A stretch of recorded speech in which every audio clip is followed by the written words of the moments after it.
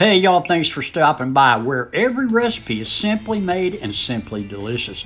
Today I'm going to show you how to make crock pot rotisserie whole chicken. Start by putting a rack in your crock pot or make your own out of aluminum foil. Put your bird in yonder, sprinkle on your rub, and just rub it in all over. For more easy and delicious recipes, hit that subscribe button there below that arrow. After you have it all rubbed in, go ahead and sprinkle generously the salt and the coarse black pepper.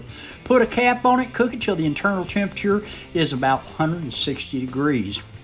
When it's done, take it out, finish it off under the broiler, and enjoy an easy, quick chicken meal. Thanks for stopping by. Leave a comment. I'll answer every one of you. But until next time, bye-bye, y'all.